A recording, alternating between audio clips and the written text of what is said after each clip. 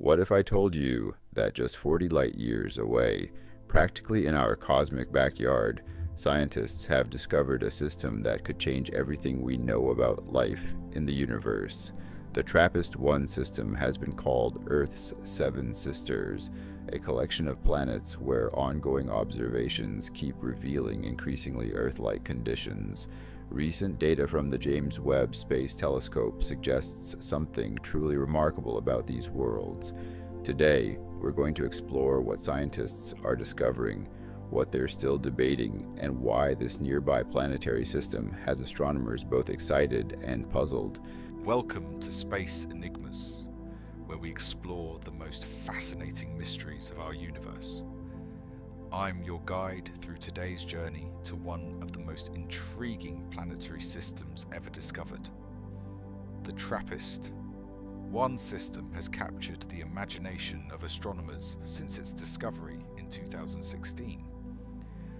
But what makes this system so special? Why are scientists around the world focusing so much attention on these distant worlds? And most importantly, what are the latest scientific observations actually telling us about these planets? Let's start with what we know for certain. TRAPPIST-1 is a star system located approximately 40 light years from Earth in the constellation Aquarius. The star at its center is what astronomers call an ultra-cool red dwarf, significantly smaller and cooler than our Sun. What makes this system remarkable are the 7 planets orbiting this tiny star. All 7 are roughly Earth-sized rocky worlds, not gas giants like Jupiter or Saturn. And here's where things get interesting. 3 of these planets orbit in what scientists call the habitable zone, the region around a star where temperatures might allow liquid water to exist on a planet's surface. These planets are named simply TRAPPIST-1b through TRAPPIST-1h, with planets E, F, and G sitting squarely in that habitable zone. They're also extremely close together, so close that if you were standing on one planet's surface, the neighboring planets would appear larger in the sky than our moon appears from Earth. Another fascinating confirmed fact: these planets are tidally locked to their star, meaning one side always faces the star, perpetual day, while the other side faces away, perpetual night. This creates permanent dayside and nightside hemispheres, with dramatically different conditions. In 2022, the James Webb Space Telescope began observing the TRAPPIST-1 system as one of its priority targets. Using its advanced infrared instruments, Webb has been able to analyze these distant worlds in unprecedented detail, though it's important to note that many of the findings are still preliminary and being carefully analyzed by the scientific community. One of the most significant confirmed discoveries is that most of these planets likely have atmospheres. Webb has detected spectral signatures consistent with atmospheric absorption when studying these planets. However, the exact composition of these atmospheres remains under investigation.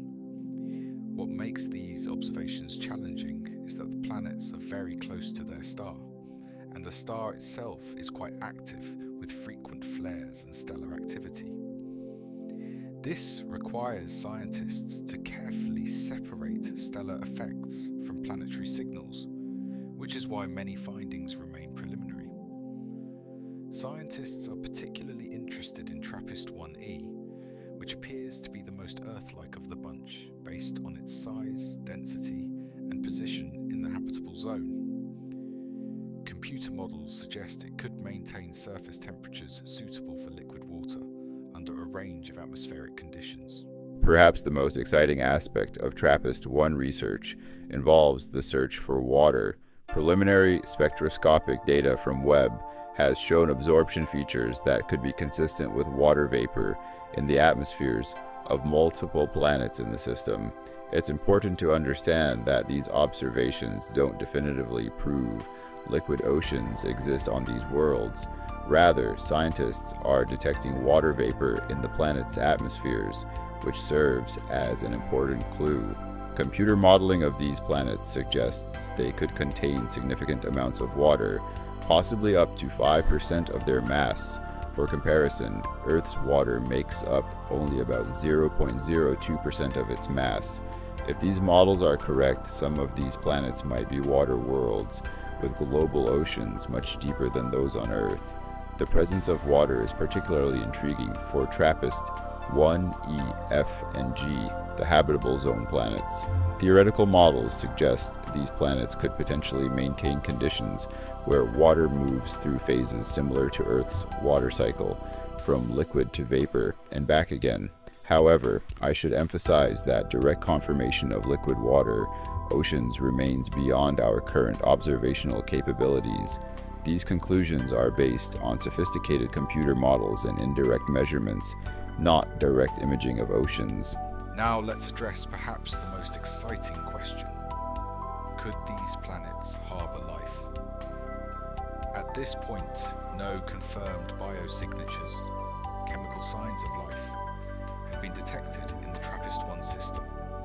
However, astronomers are developing methods to search for them in the future.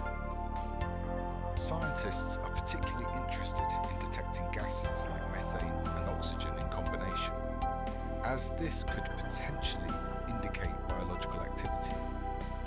On Earth, these gases would quickly react and disappear from our atmosphere if not constantly replenished by biological processes.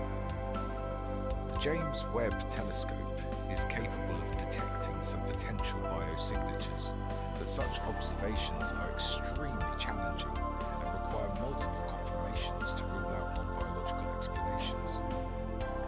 Scientists are currently refining their methods and gathering more data before making any claims about potential signs of life. What makes the TRAPPIST-1 system so valuable is that it offers 7 opportunities to study potentially habitable worlds around a single star. This allows scientists to compare planets under similar conditions, but with different parameters, creating a natural laboratory for understanding habitability. Another fascinating aspect of TRAPPIST-1 research involves radio astronomy.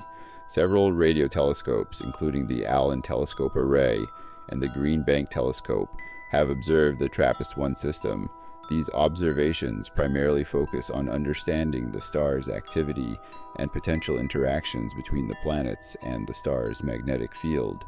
Such interactions could generate radio emissions similar to those produced between Jupiter and its moon Io in our own solar system. Scientists have detected some interesting radio emissions from the direction of TRAPPIST-1, but these are most likely natural phenomena associated with stellar activity and magnetospheric interactions. It's important to note that no artificial signals or transmissions have been detected from the system. Radio observations continue to be valuable for understanding the radiation environment these planets experience, which has significant implications for their habitability and potential atmospheric evolution over time. The TRAPPIST-1 system represents one of astronomy's most tantalizing discoveries. Here's what we know with certainty. 7 Earth-sized rocky planets orbit a small red dwarf star just 40 light-years away. Several of these planets receive amounts of starlight similar to what Earth receives from our Sun. Preliminary data suggests these planets have atmospheres, and at least some of them may contain significant amounts of water. What remains unknown or hypothetical is equally fascinating. Whether any of these planets have conditions truly similar to Earth, whether liquid water exists on their surfaces, whether any of them harbour life or the building blocks of life. As Webb continues its observations and future telescopes join the search, we're entering an unprecedented era of exoplanet research. Each new data point brings us closer to answering one of humanity's most profound questions. Are we alone in the universe? The TRAPPIST-1 system doesn't yet provide a definitive answer, but it gives us 7 nearby worlds where we can continue our search. Each one a potential mirror to our own planet. Each one a possible home to other forms of life. If you found this exploration of TRAPPIST-1 fascinating, Make sure to like this video and subscribe to Space Enigmas for more journeys through the cosmos. In our next video, we'll be exploring what's really hidden under Europa's ice, another promising location in our search for extraterrestrial life, but this time much closer to home in our own solar system. Have you ever wondered what kinds of life might evolve on tidally locked planets like those in the TRAPPIST-1 system? Share your thoughts in the comments below. Until next time, keep looking up. The universe is full of enigmas waiting to be solved.